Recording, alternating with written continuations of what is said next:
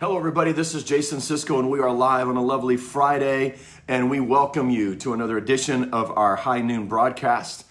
Prayer Nation, it is such a delight to have you with us. This is a collaboration between the Church Triumphant and Triumph Ministries International Network. The Church Triumphant is here in the greater Houston area. We welcome you at any time. We would love to have you. And our global arm is Triumph Ministries International Network. We are so thankful for our global partners. We have international friends, intercessors, missionaries, great leaders, men and women of God from many nations around the world that join with us. We're so thankful that we have representatives from almost every continent that from time to time, if they don't do it every week, from time to time have connected with us. And of course, we want this to grow because God does nothing except in response to a prayer. The most important thing we can do is to operate and function with a life of prayer. God has connected to us as his earth partners. He has made his will join with us. And so we pray, thy will be done in earth as it is in heaven. To all of our local partners, friends, to all the churches of the area, to our Bishop Foss and to Bishop Glass, of course, from Church Triumphant, to all of our pastors in the area, we love you. We are praying with you and for you. To our Church Triumphant family, today we focus just a little bit more on the local front and we pray collectively for that. But of course, this is global, and so we have a global initiative. This is something that helps us as we pray locally on a larger scale to be tied into the things that matter most. And as we do, it helps whatever local problems that we have to be diminished and lessened when we think about the big picture. But also as we pray globally and connect with those local congregations around the United States and around the world, something else happens. We also find that we are a part of a global community called the church. When I traveled, I would often feel what I would call the jet stream of the global church, is that there is an acceleration and a movement within the body of Christ that is global. And then I would try to bring that in to the local churches, because oftentimes we can have the nuance of just our daily lives and just what we know from our own experience. And that creates a faith perimeter around us that says God can only do this much because this is all I have observed. But when we have other testimonies and then we read the books of the Bible that declare these different churches and what was going on in them, and then we read the historical accounts and we look through the book of Acts, we say, I'm aligned with something so much bigger than the congregation that I'm a part of here. And so the global and local coming together is a glorious and beautiful thing, and we're so thankful for it. God has given us 3 initiatives, and we talk about them every time, just to be a reminder of what God is doing and what he will do. Visitation. Visitation is unprecedented works and moves of the Holy Spirit. We see a type and shadow of only 5 visitations in the entire Bible. So this is not something we say, well, we had a visitation last night. You may have had God's Spirit come and it was fresh and there was a manifestation of his presence and glory. But a visitation is when he totally resets what is possible in the mind and the eyes of the entire world. Before the first visitation, they had to work through a priest. They had to work through a law and a system of sacrifices and burnt offerings.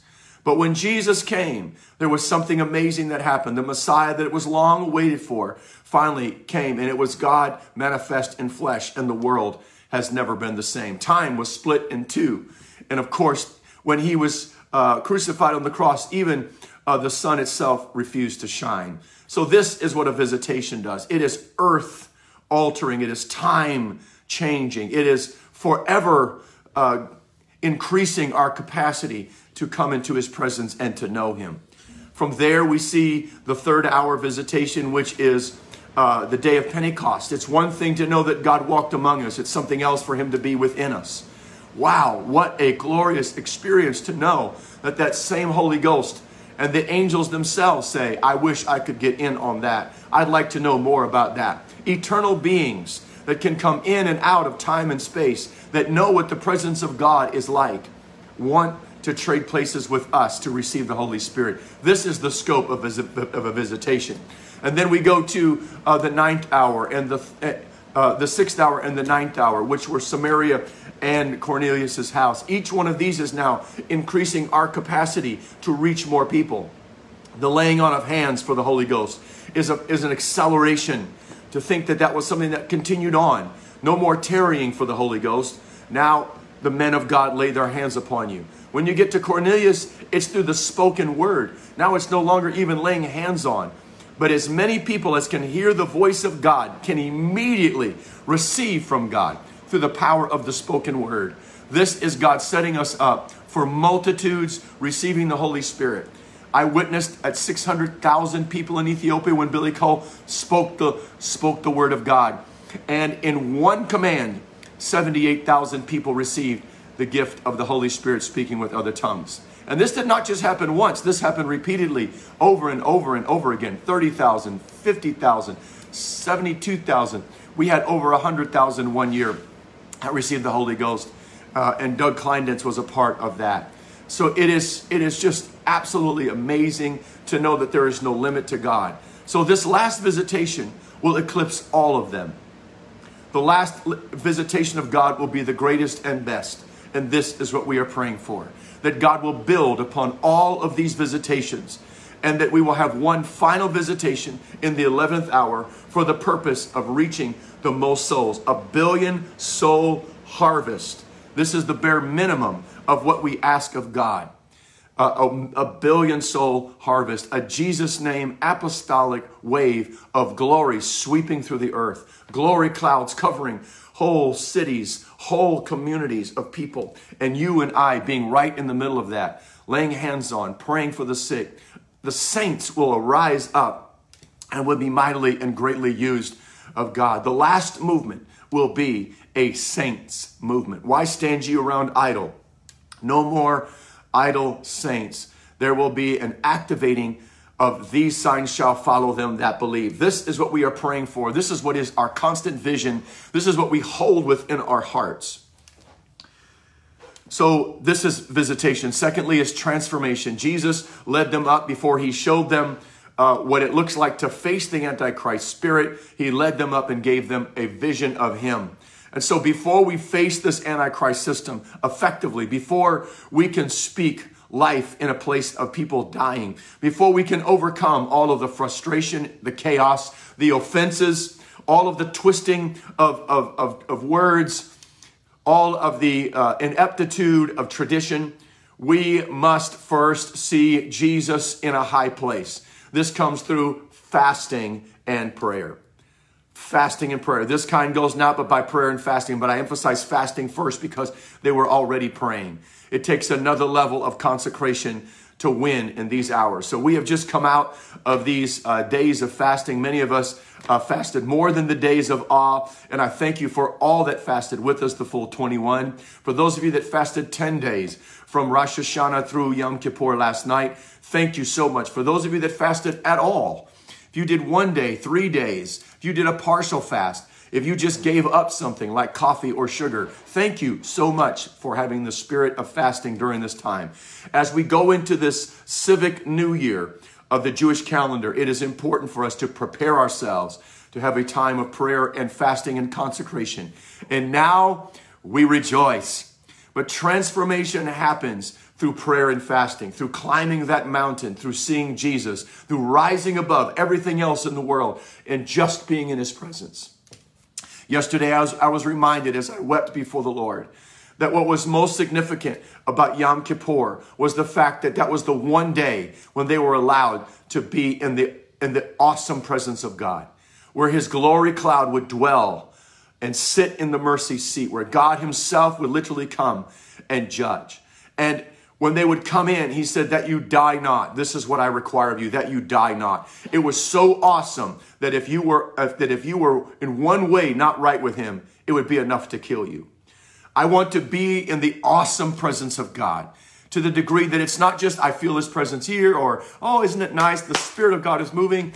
I want it to be the all-consuming presence of God. And I begin to weep and I begin to say, this is what you purchased for us at the cross. that we could come boldly before the throne of grace? Is anyone thankful today that we can come boldly before the throne of grace? Would you just lift your hands to him right now? And would you thank him together with me? Father, we just thank you today that we can come boldly before the throne of grace to find help in the time of need. I thank you, Lord, that we have access to your very throne room in Jesus' name. All right, clap your hands to the Lord and give him praise.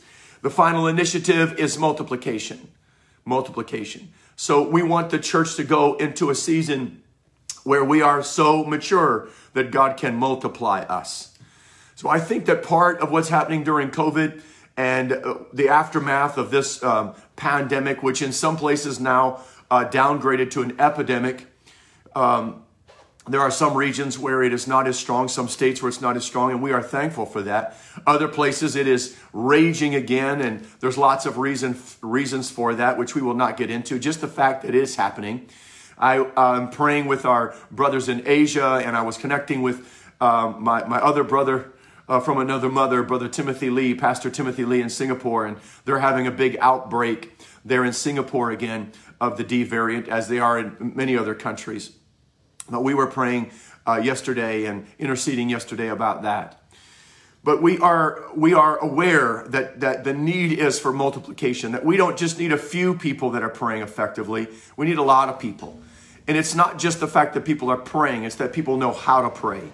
So my role, part of what I am sent to the global church to do, is to help to train and to teach what God has taught me.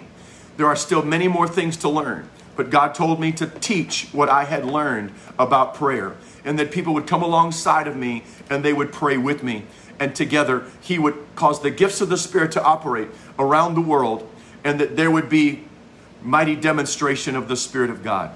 So let's put our armor on. Let's come together in alignment and let's pray. And I have some things that I want to tell you that would seem sobering at first, but I want to be honest with you. It is part of my job as a watchman. Part of my role in the global church is to lead in global prayer, to operate with authority, apostolic authority. And I say that very intentionally and not in a general way, but in a very specific way. That is my office, my spiritual calling, and what I'm sent to do. But a part of that goes with being a watchman on the wall. And so I want to tell you some of the things that I see so that you can be ready. And I have asked the Lord of this, and I do have some insights about what is coming and what we can do about it. So this is my biggest and greatest desire, is that we will be prepared.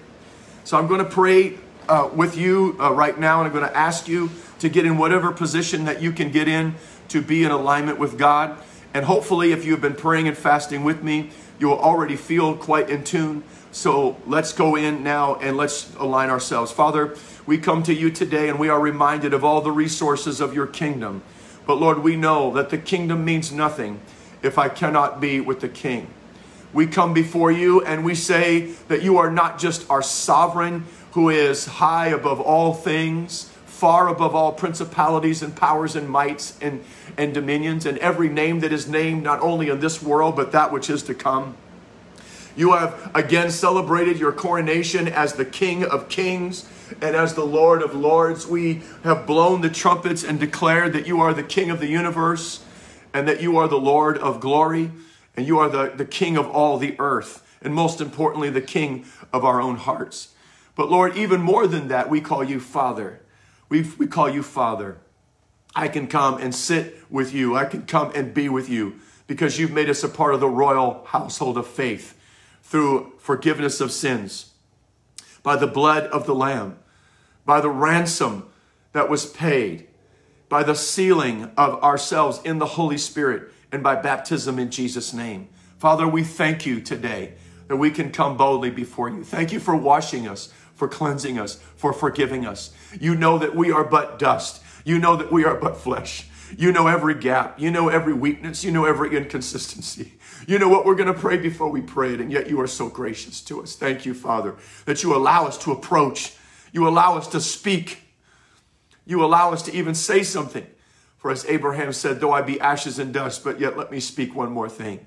And Moses came before you, and he spoke boldly as a man would speak to his face to face to his friend. And so, Lord, I thank you that we can speak face to face to you, that we can talk to you, that we can approach you.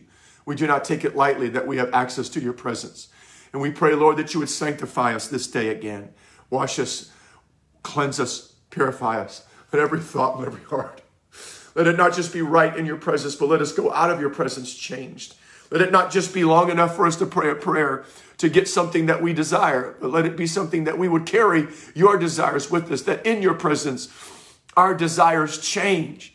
For he that delights himself in the Lord, he will give him the desires of his heart. Give us the desires of your heart today. We love you, Jesus. We love you. We love you. We love you.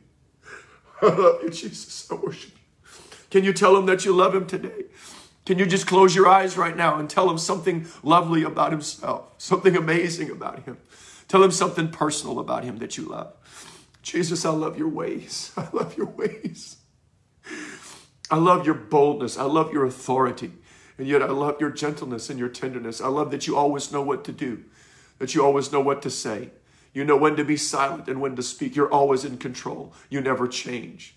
You're always perfect. Thank you, Father, that you've been there for me in so many times when I've needed you, that you've taken a personal interest in me, and I thank you, God, for that. Thank you for the times when you've spoken to me so intimately and you've cared about me. Thank you, Lord, for the correction. Thank you for the reproof. Have you ever been reproved of the Lord? Thank him for that. Because he loves you, that means you're a true son. You're a true daughter. Thank you, Jesus. Thank you, Lord. Thank you, Lord.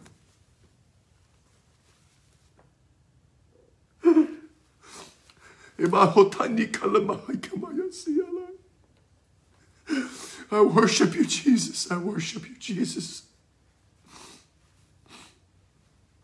I worship you. I worship you. My dad used to sing this song years ago. Come in to my heart. Come in to my heart. Come into my heart, Lord Jesus. Come in today. Come in to stay. Come into my heart, Lord Jesus.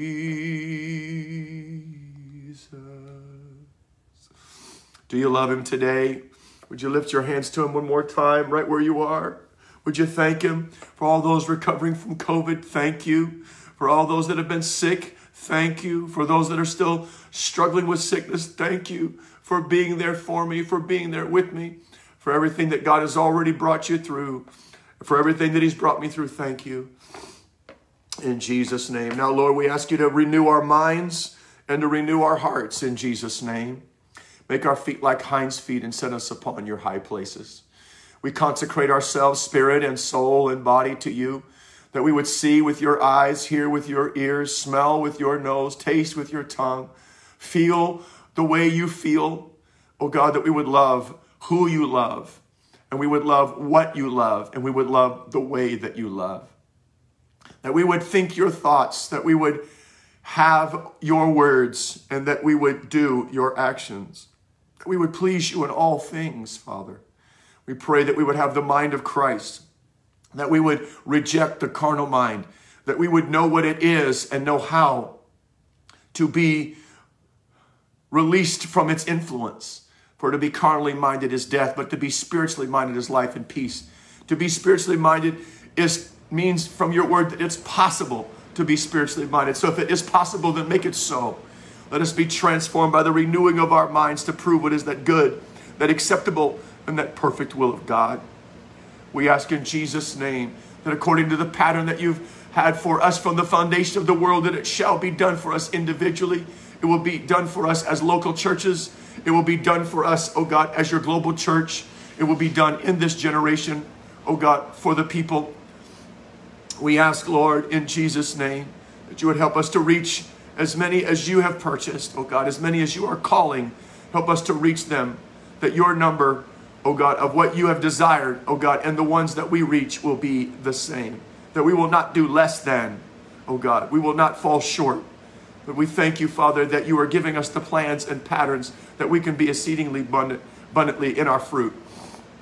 In Jesus' name, we pray that our hearts would be one with your heart, and that our will with your will, our mind, our will, our emotions, our very souls would be restored. And that with our spirit man, we would be joined unto the Lord. For he that is joined unto the Lord is one spirit. And all of the resources of the Messiah now flow through from the headship of Christ now down through us. They flow down through us. You are the head and we are the body, and the enemy is under our feet. So Lord, we thank you for what comes from your right hand and what comes from your left.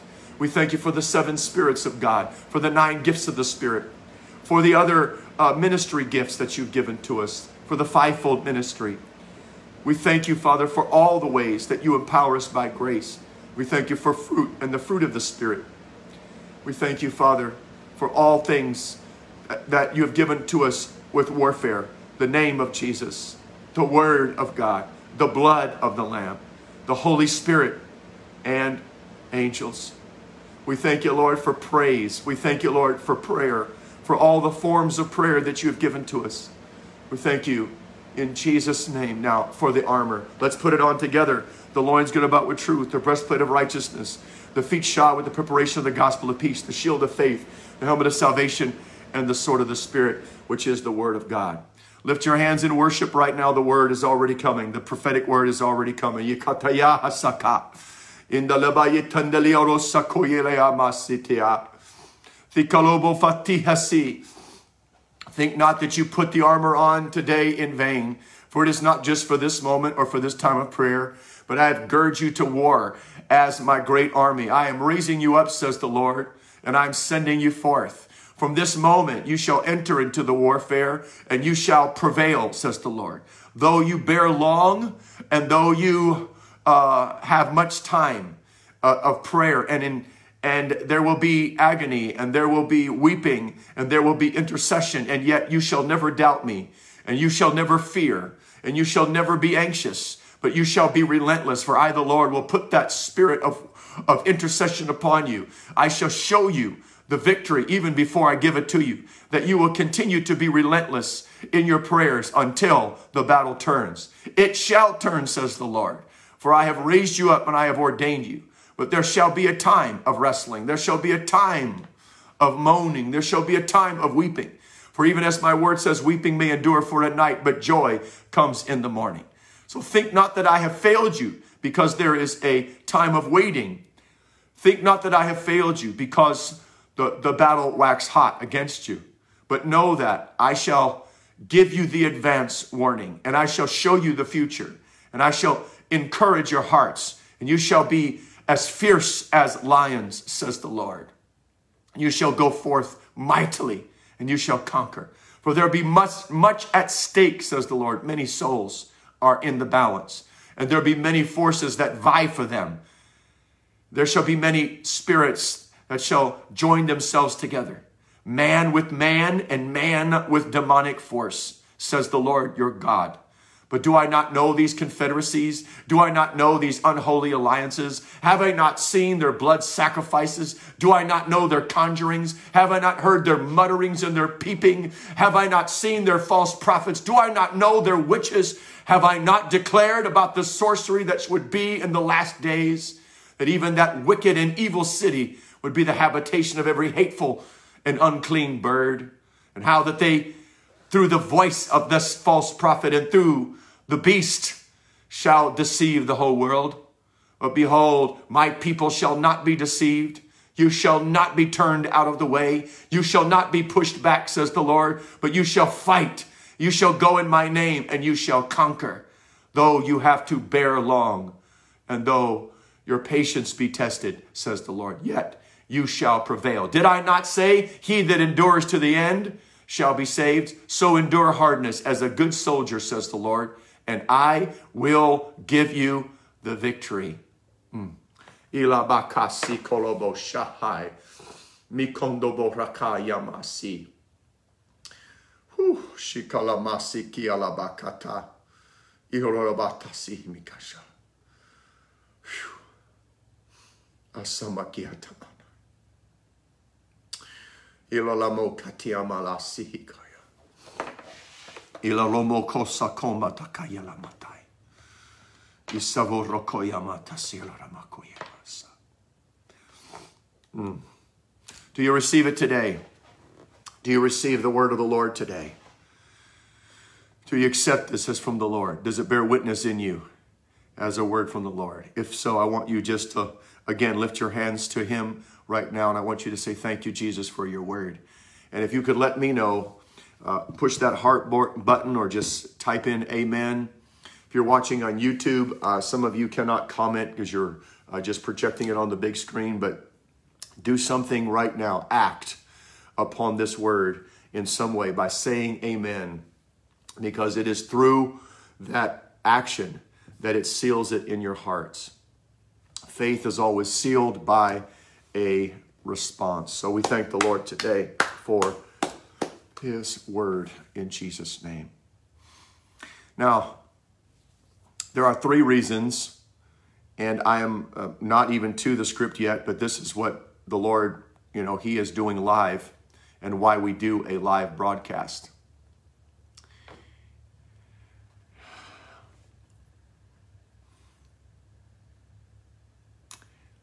We want to follow what the Spirit of the Lord is saying to us. So number 1, why is there delay? Sometimes God is working something out in our character.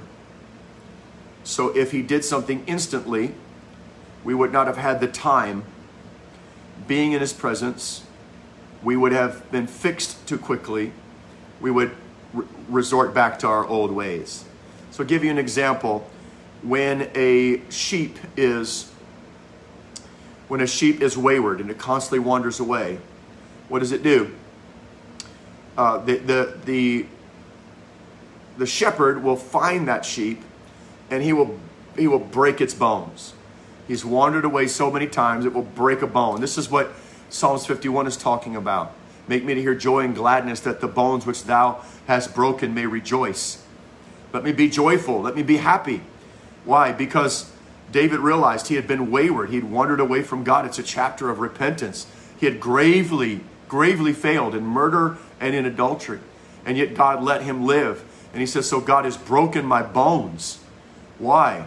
He knew as a shepherd what he would do to a sheep that constantly went away. He would break it. And so then he was carefully wrap the leg again, reset the leg so that it could be used again. It could be walked upon again. But it doesn't heal in a day. It takes maybe weeks before it's perfect. So then he takes that sheep and he puts it over his shoulders.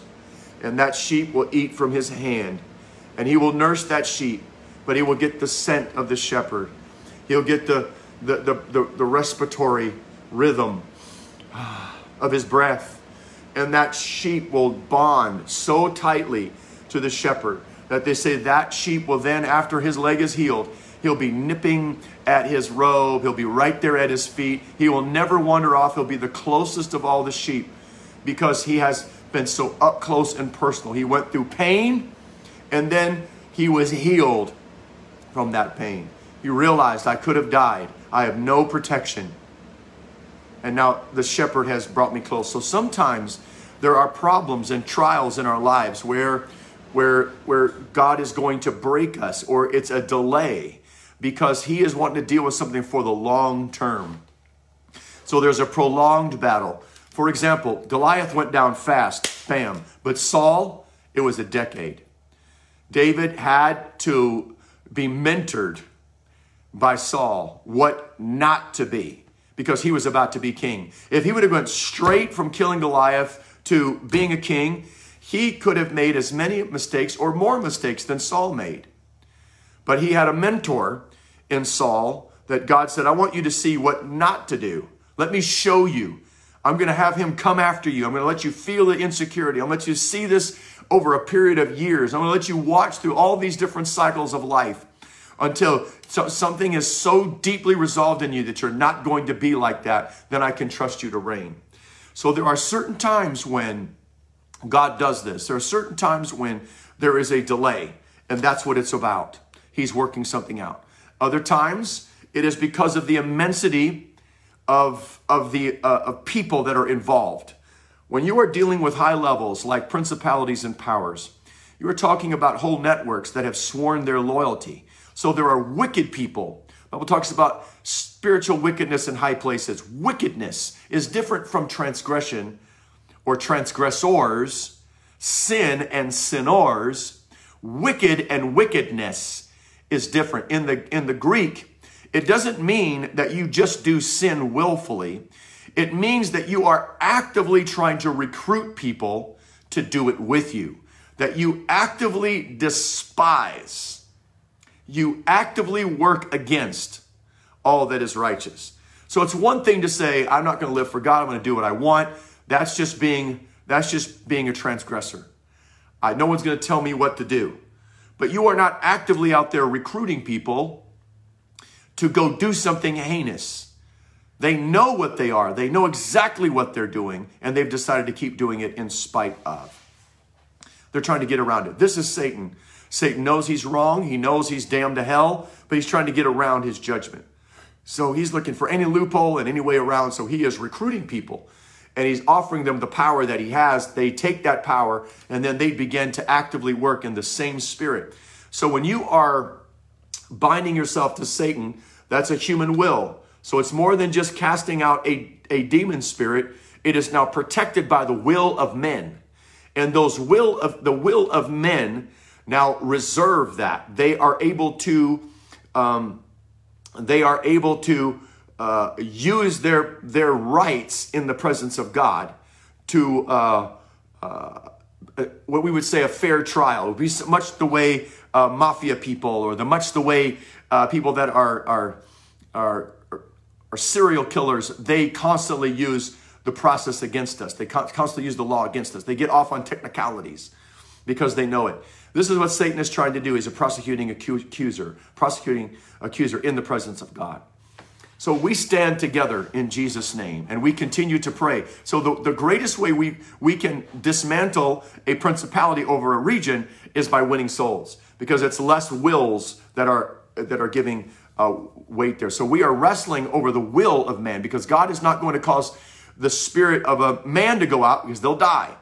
They'll be lost forever. So we have to war against the amount of wills and the mentalities that hold those minds. And so we know that the God of this world has blinded their eyes. So we are praying and penetrating through that darkness, preaching the truth, and the truth then makes people free. And the more truth is broadcast, the more people hear it, the more people are listening to it, the more truth is out there, the more mindsets begin to soften and change. So that's what the wrestling is. That's what the battle is over these mindsets. It's not whether we have the authority or not. It's all of the men and their wills that have aligned themselves with those principalities and powers.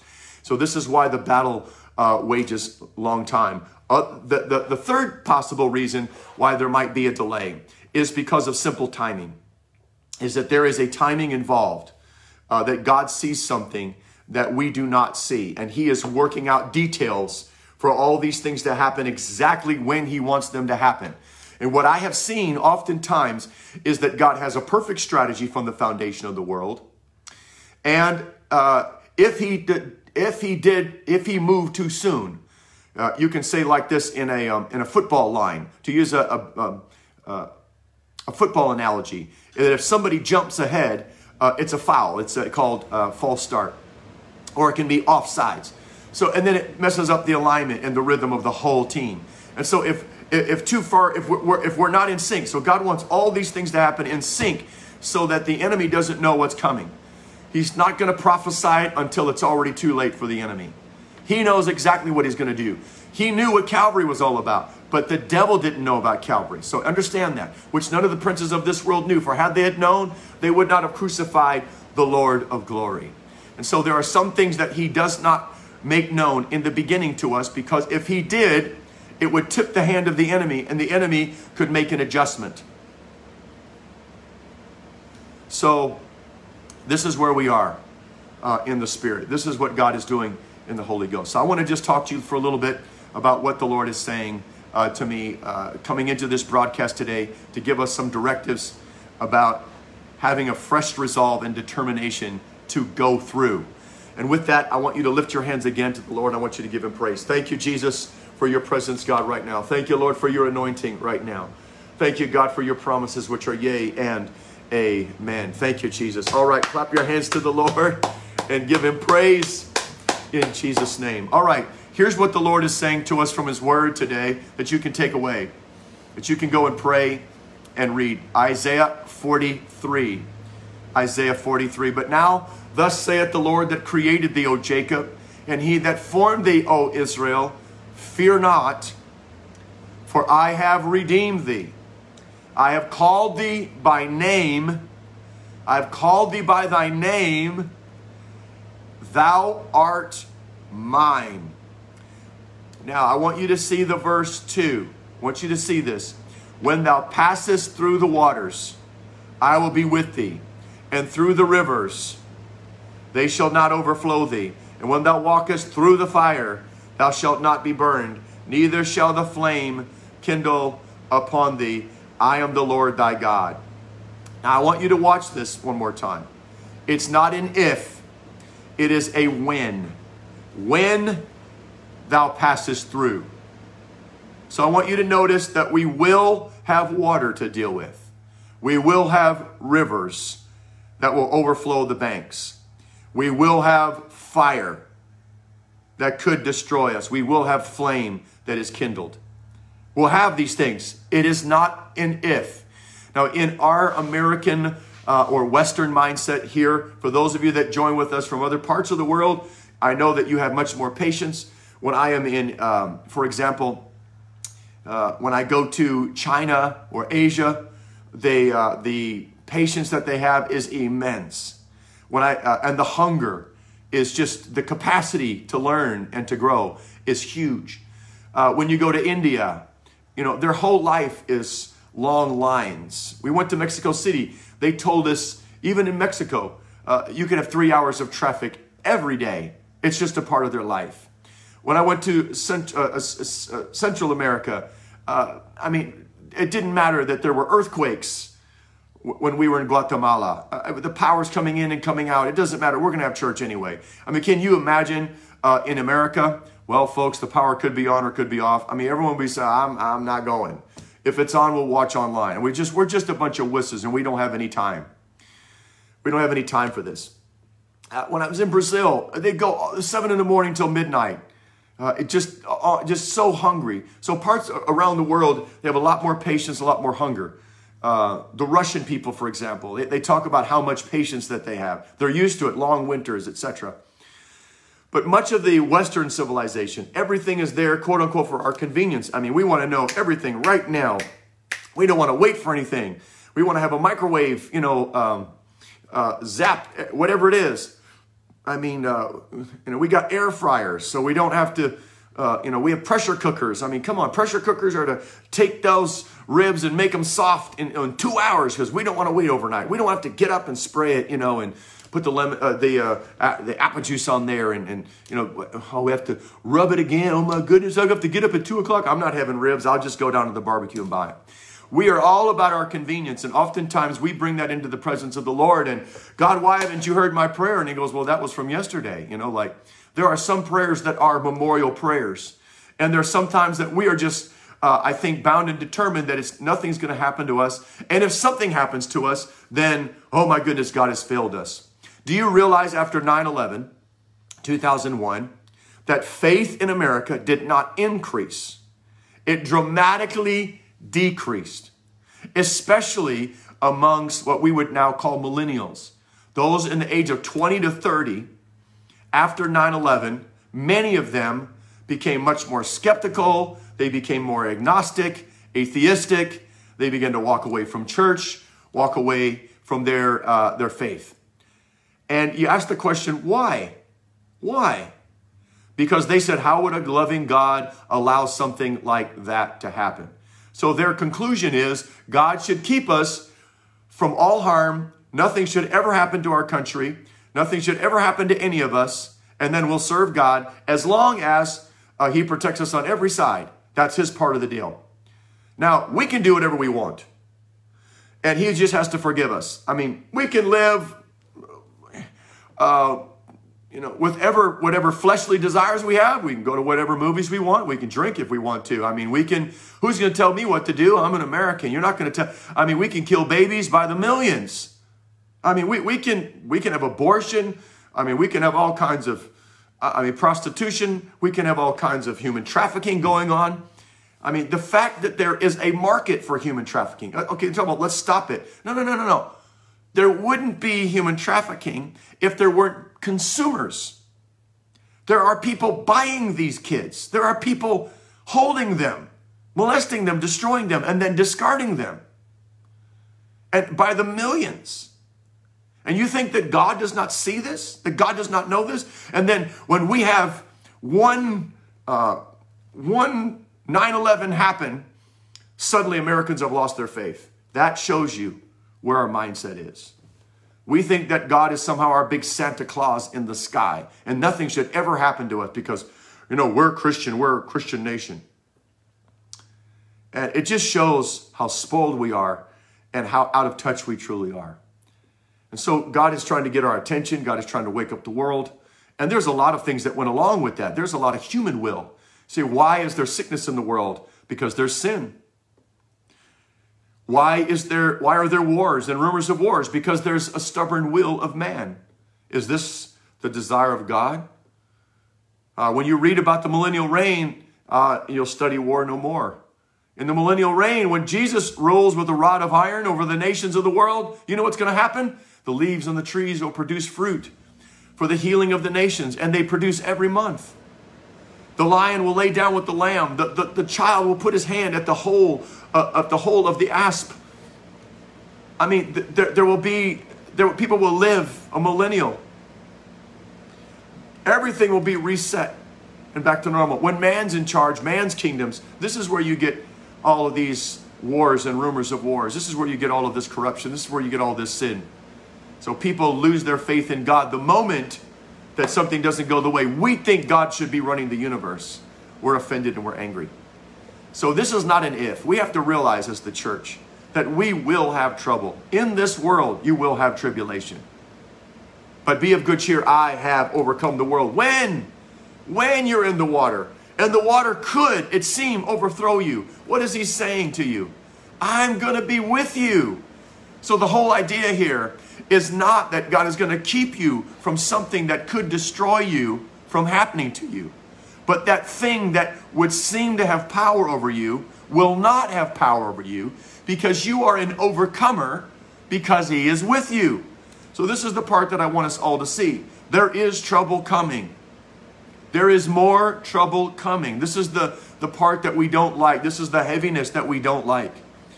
We spent some considerable amount of time in the summer just talking about the goodness of God, just talking about the mercies of God, talking about the kingdom of God. God told me to look up. This is the importance. We have to look up into the kingdom resources. We have to operate and function, all of us, with this setting our affection on things above and not on things in the earth. God was calibrating us for all of us that were being prepared to be mightily used. But here's the thing. When we go through this, God's going to be with us. And so it can't be about me when we're in the river. Okay? It cannot be about you anymore. We are to lose our life in Christ so that when the rivers are overflowing, we are so confident that God is with us that we will not be overthrown by that. It will not overflow us. That I will never be concerned, no matter how high the river is or how much rain is pounding down from the mountainside and flooding the valleys. I am only there saying, I'm grabbing this one, I'm grabbing this one, I'm grabbing this one. Here's somebody else sliding over here. It's going to be how we can help because we know that God is with us.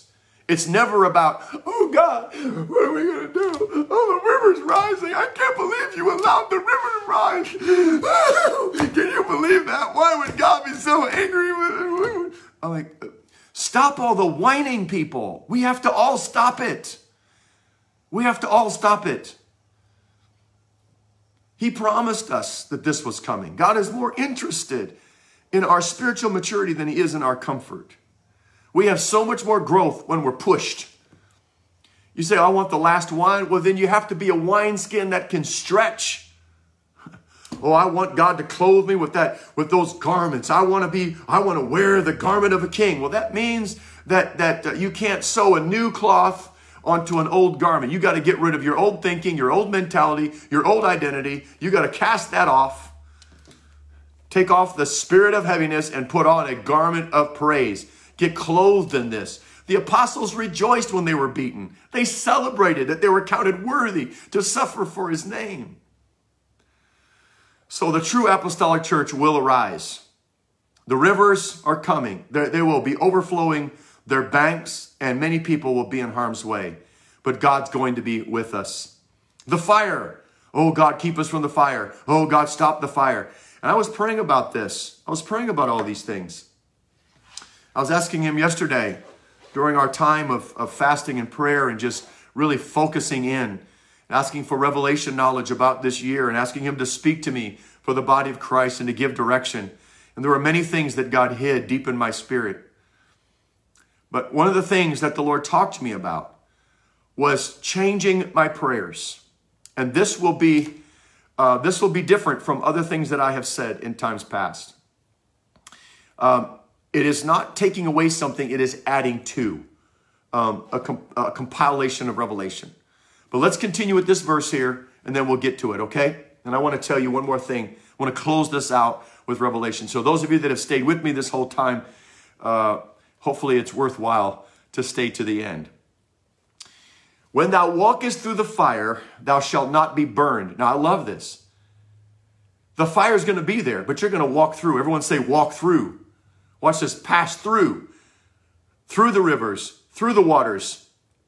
You're going to walk through the fire, and you're not going to be burned. So God, instead of taking the fire away or quenching the fire, he said, I'm going to make you waterproof. I'm going to make you fireproof. It shall not kindle upon thee. It will not, there's nothing in you. There's no kindling. There's nothing that can catch on fire. I was noticing today, I like to have, my fast is over, I like to have a corn tortilla with eggs. That's one of my favorite little breakfast things. But I take the corn tortilla and I put it right on the fire on the stove. I don't put it in a pan. I want to put it right on top. And I just turn the gas fire on, and it's direct fire. And I was noticing today, my tortilla caught on fire. I was like, I didn't know that corn tortillas could burn. I know flour could, because we've had that happen before. But I didn't know corn tortillas could burn. Usually they just kind of just get browned. But it actually caught on fire, and I was like, wow, you can catch it on fire. Like, you could use this. You could use this, I guess, if you got really desperate for some kind of fireplace. We need something else to throw. Just throw a tortilla on. throw a log, throw a tortilla on the fire. But there's something in us. Can we burn? He said your flesh could burn. It could burn. It could catch on fire. He said, but it won't. So that means we are so dedicated. We are so given over to the things of God that things that would burn won't. Things that could be touched will not be touched. We know this with the 3 Hebrew children, and we love to talk about it when we were in school. In Sunday school, we love to talk about it, how they were thrown into the fire, and the only thing that burned off of them was the ropes. Only thing that burned off was the restraints. And the angel of the Lord was with them in the fire, and they walked around in the midst of the fire, and then they just walked out of the fire. And that not even the smell of smoke was upon them. If God did it for 3, can't God do it, to use King James, for thee? If we're going to remind it. If God did it for them, won't he do it for us? Of course he will. So this is what the Lord is saying. You're going to pass through. So I want you to have a resolve. I want you to put this in your spirit today. This is what God has given me for a long term. I want you to just build for the long term. But I want you to rejoice. I don't want you to groan with it. I don't want you to resent it. I just want you to say, well, the Lord told us this was coming. So let's see how we can be used. Let's see how God is using this to get the world's attention. Because how God deals with the world is different from how God deals with the church. God deals with the church with a trumpet. God deals with the church with trumpets. He awakens you at midnight. The cry, the midnight cry. Hey, wake up. Wake up. The bridegroom is coming. The only people that hear that is people looking for a bride and a bridegroom to get together. The only people that are a part of that are those representing the bride. The bridal party. That's it. The world doesn't hear it. The world doesn't know it. They're not listening for it. It's midnight. They're asleep. So there's things that God is going to speak to the church that the world will not hear. Okay? So how God deals with the church is different. How God deals with the world is the trembling of the earth because of sin. The earth groans and travails together until now. So all this stuff about climate change, a lot of it is politically motivated. A lot of it is financially motivated. They want carbon credits, and they want taxes, and they want to, take control of businesses and things like that, as if those things are really going to affect climate change. And maybe the tiniest little bit, but they talk about the effect of cows on the earth and the amount of people that are on the planet. Because there's 8 billion people on this planet whose temperature is 98.6. You would expect that we've never had 8 billion people on this planet before. So of course the temperature would rise. Just by virtue of putting people in the same room with 98.6, it's harder to keep it cool. Think about that. You have 2 people in the room or 100 people in the room, it's going to be harder to keep it cool. These things are so far beyond our control. But all of the irregularities in the earth, the Bible says that. Famines and pestilences and all, this is the result of sin. If you really want to fix it and heal the land, we need to repent. We need to repent. But the earth is being shook. God is getting the attention of people right now. He's getting the attention of people right now. This is supposed to get their minds off of their little world and get them out to think about God. COVID is supposed to help people to realize their own mortality, so that they'll seek after God and find Him. So God is dealing with the world differently, and we have to make a difference in the world. Now, I have been telling you for a long time about 2 Thessalonians chapter 2. He who now restrains will restrain until he be taken out of the way. That remains true and unchanging. That remains true. I will stand by that. But I was asking the Lord about this. I was saying, God, it appears that some things are just a part of the prophetic time clock. I was asking Him this yesterday. That some things are going to happen that we cannot stop. Like we as the church thought that COVID was a bad thing. We saw the agenda behind it. We prayed even more against the agenda. And again, we don't know all the effects. We don't know all the things. I saw a vision of the Lord pulling back one of the horses of the apocalypse. And so I know that there were many things that were coming upon the earth that were slowed by our prayers, without doubt. The freedoms that we all have right now, the rejoicing that we all have right now. It's like what the Lord said to me in June. What are you going to do with the quiet? Because last June, there was nothing but chaos. Cities burning, race riots, outbreaks, COVID, people dying. Anarchy, the feeling of just overthrow, defund the police, just all of this stuff about people just being pent up and the mob rule. It was a feeling of we could go into a civil war. And then here in June, a year later, everything is calm. Everyone seems to be at peace. No doubt the prayers of the saints had something to do with that. No doubt the church and its tremendous amount of prayer and fasting had something to do with that. No doubt.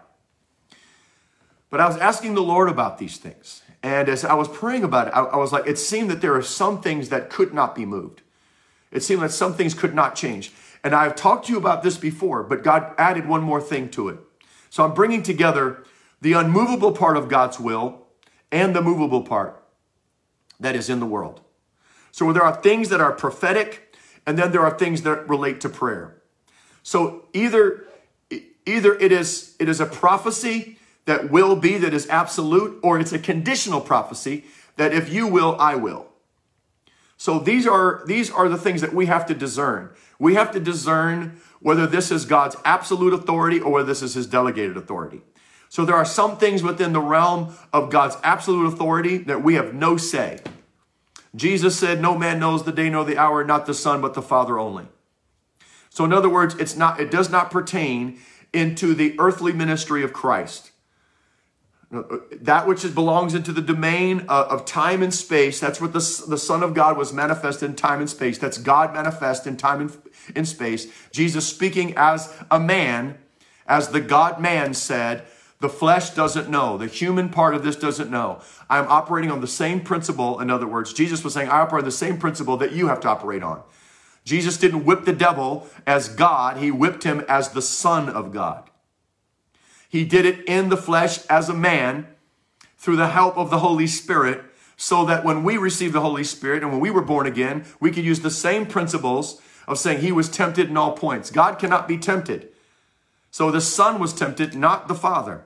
The Father is the full totality of God, the full deity of God, the awesome qualities of God. He who inhabits eternity, that one whose light is so bright that we cannot approach unto it.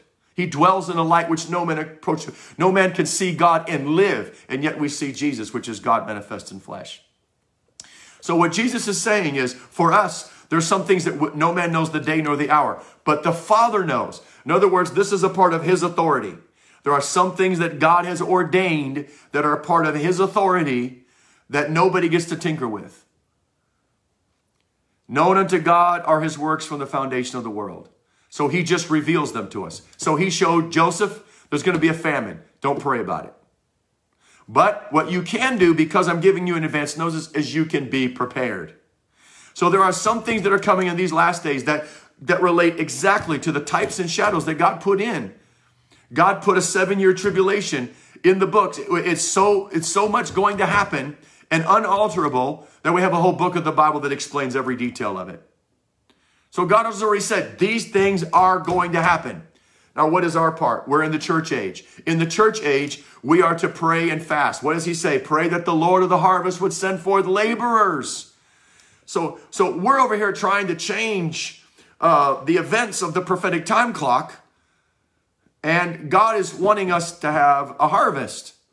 So we're focusing on the wrong thing. So as I begin to pray about this, God brought me back to the book of Esther. And so I know we're already at an hour right now. I won't go very deep into this. But I want to tell you the word of the Lord.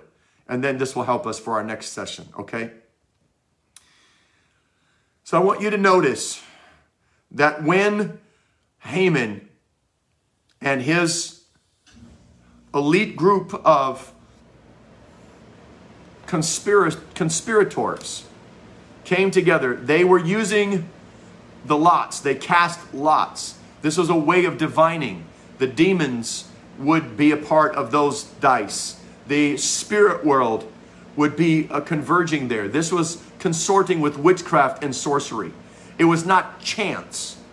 By casting lots, this was a way that the demonic voices could speak to a group of people. It's very similar to Ouija boards, where your hand just moves and everybody's in the room watching the hands move by themselves, and the demons are moving your hand across letters and you write the letters down. It was a similar way that you're casting lots. What day is it? The 13th day of the 12th month. They have to wait till the end of the year. 12 months, 13 days. Now watch this. In order for that to come to pass, there had to be laws to be passed. There had to be all kinds of media outlets. There had to be infrastructure built in anticipation of that day, because they were going to pillage. They were going to destroy all Jews. So you're talking about mass graves. You're talking about ways of transfer. You have to have all kinds of people transferring. They're thinking in their minds, transferring property, taking deeds out of this Jew's name and putting it in some Persian man's name.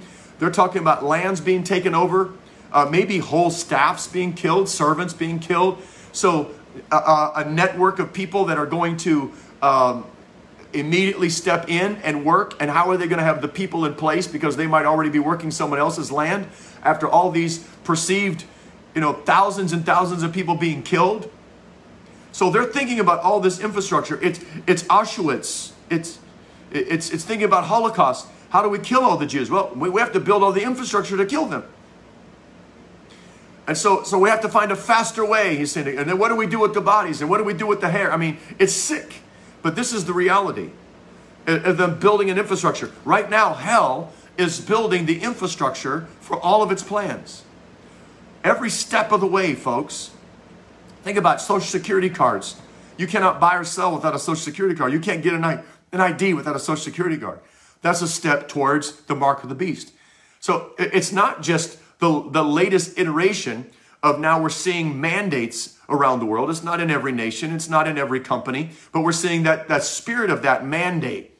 And, the Biden administration forcing all government employees and et cetera. And then the pushback and the riots in the streets. We're not hearing about it in the news, but I have a missionary in Paris that told me there was 150,000 people protesting mandates in Paris alone. So we're seeing these things, the pushback, but it is that control mechanism. It's one more step towards the total control. So we're pushing back against those agendas. We're pushing back, and the church should.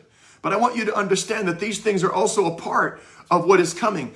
How we think about it should not be as much as, can we stop it, as, God, what do you want us to pray? What are we supposed to do while the infrastructure is being built? So there was something else that happened. What was it? There was an acceleration of God's plan. And this is what the Lord said to me. I don't want you to spend all your energy trying to stop the infrastructure of hell that is being built, what he is determined to do. And the prophetic timeline. He said, the enemy is already building all of these things, and it still is going to take time for him to get it all done. He is still building all the infrastructure. But in the meantime, you have Haman and you have Mordecai. And Mordecai is constantly reminding Haman that he doesn't have what he wants yet. And that there are people that will not comply, that will not bow, that will not be intimidated. And so what happens? He decides that he is going to accelerate just this one part. I can't accelerate the whole. I can't accelerate, it's still 13th day of the 12th month, but I can accelerate what happens with Mordecai. And what the Lord showed me is that acceleration was the result of prayer and fasting. Is that if Haman does not try to go faster, then Mordecai is not brought to the surface. His former works are not brought up, and there is not time for someone to be in the authority to write additional laws and build more infrastructure. You see? So if Haman does not try to destroy Mordecai early, then there is no Mordecai able to undo the laws and deal with what's coming on the 13th day of the 12th month. But because he tried to speed it up in dealing with Mordecai now, and now Haman actually gets dealt with instead, and now there's something that can be done. And so the Lord said to me, I'm working my own plan. So I don't want you to just try to slow down his. I want you to pray to speed up mine. Whew. Okay?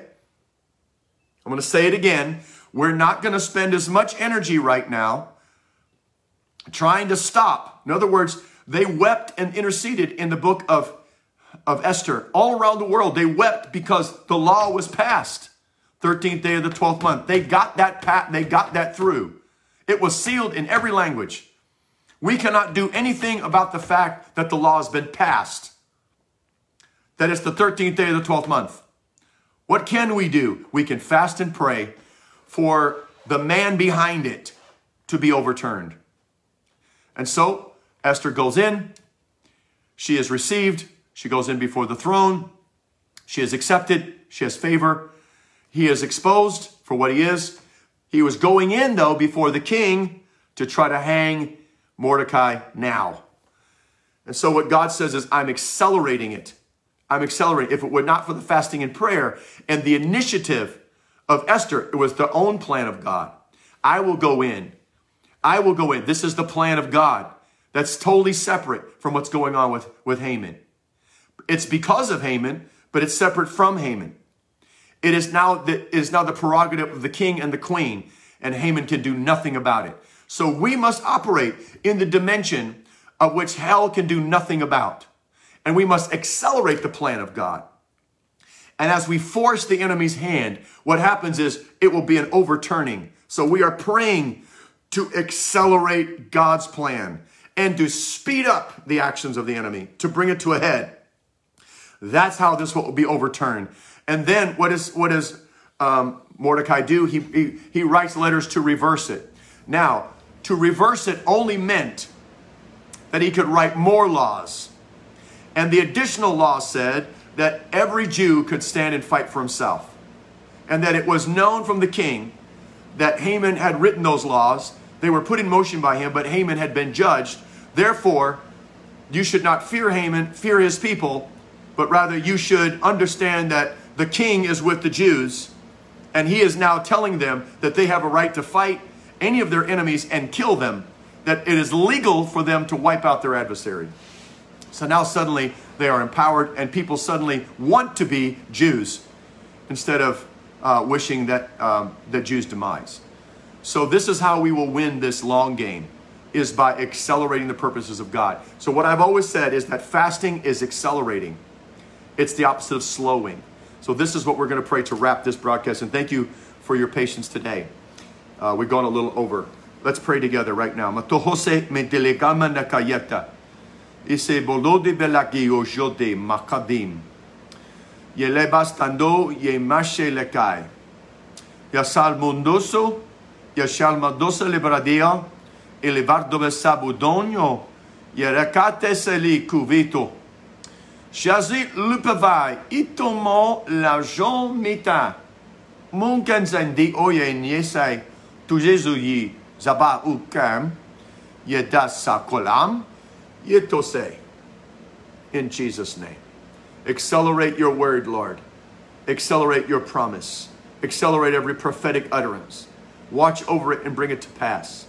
We pray that your plans and strategies, which are known, oh God, from the foundation of the world to you alone, oh God, as you reveal them to us, oh God, in increments, let us see them, oh God, and the advance of your kingdom in such a way that hell could never anticipate and could never stop. For even as Haman was trying to ambush Mordecai, so instead he was destroyed by his own actions. So Lord, let the enemy, oh God, be destroyed by his own actions. In Jesus' name. We thank you for hearing us today. We thank you, Lord, for these promises that you've given to us in these prophetic words. We pray for all of the people that serve around the world. Oh God, in not just our religious circles, not just in official capacity in the body of Christ, in offices, as bishops and deacons, as the fivefold ministry, oh God, but those who serve in the civil governments, oh God, around the world, as judges around the world. We pray, God, for the advancing and the accelerating of the kingdom of God in Jesus' name. Overturn the tables, overturn, oh God, the works of Haman, and accelerate the work, oh God, through your people, through your men and women of God. Let us go in and find favor in your throne room. And let our Mordecais, oh God, be acknowledged in Jesus' name. We pray it now, and we bless his name forever in Jesus' name. We love you. God bless you. Don't stay in the shadows, but walk in the light, because with him, it's always high noon. Prayer Nation, we love you. God bless you. And the Lord willing, we will see you next Tuesday. This has been Prayer Nation.